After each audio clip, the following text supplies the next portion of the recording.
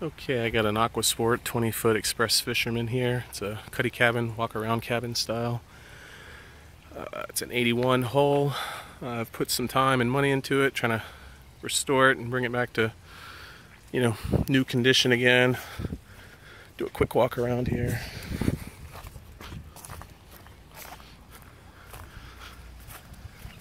Put a new winch strap on it. Let's see here. It's got newer tires. They've been on there about a year. Absolutely no signs of dry rot. They only probably got about 50 miles on them. I put new tires on it. I bought the boat, I don't know, a year and a half ago or so from a family member, and I've just been bringing it back to life ever since.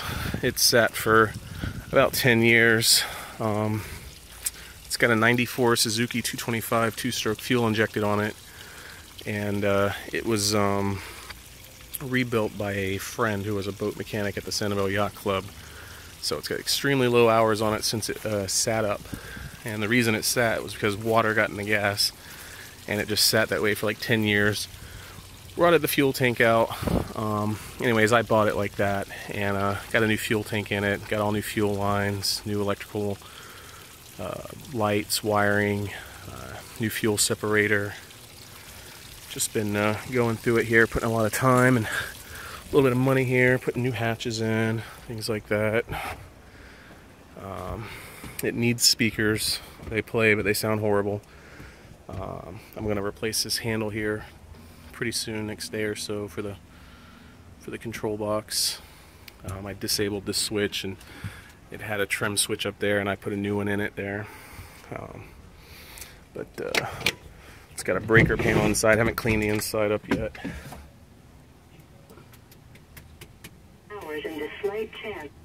It's got a VHF radio in there. It's an old one. Probably should put a new one in there, but it does work. You can see it's got a fuse panel there. I got one of the circuits off, that's why it's not lit up. Decent sized cabin. It's just really dirty in there.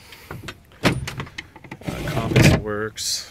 Gauges work. The fuel, the speedometer though, the line needs to be hooked back up, and it's hanging out right there.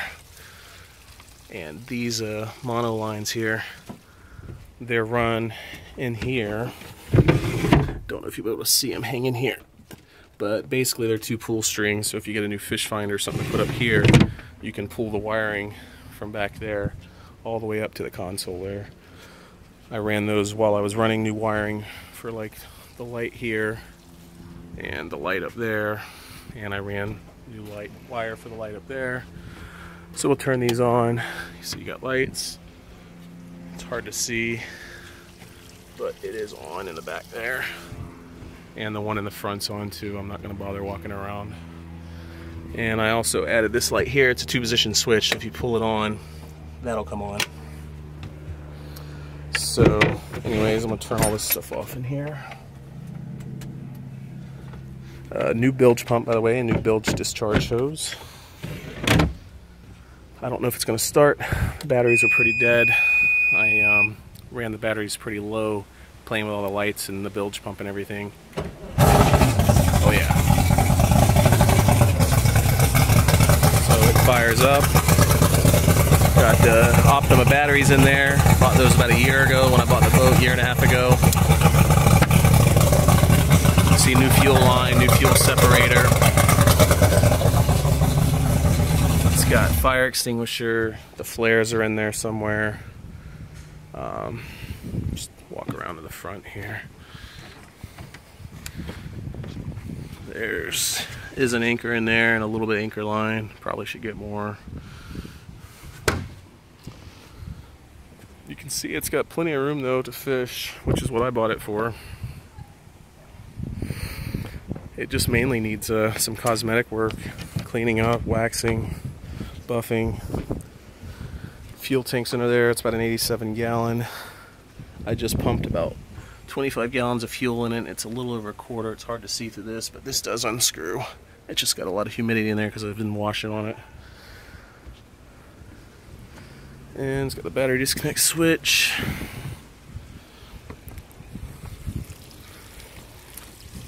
And again, this being a fuel injected motor, it starts up super easy. You know, it's not like the days of the old two-strokes when they're cold and you just run them over and over and over and over and over and over, and then finally have to fire up. So you know, boat's not perfect. You know, it's got some blemishes on it here and there, but everything that matters is right. The motor, the trim and tilt, electrical, the safety stuff, the plumbing, all of it's good to go. So this boat, you know, you could put it in the water tonight and have fun. Take it out for a weekend. You know, the cabin's small. You wouldn't really want to sleep in it unless it was pretty cool out, unless you're smaller. But you can see here, tires are in really good shape. Bought them from Firestone. And the trailer's in decent shape. It's galvanized, but I put new rollers in it, non-skid style rollers.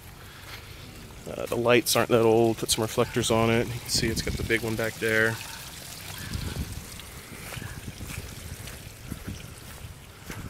I do have cushions for the seats, but they're pretty rough. I mean, really, they need to be thrown away or saved and used as a pattern. Also, there was a cushion for the front box there that had the anchor in it. But that's about all I can think of. So, again, it's a 81 Aquasport, 20-foot cabin, or Express Fisherman is what they called it, with a 94 Suzuki 225 fuel-injected two-stroke. Looking to get $4,500.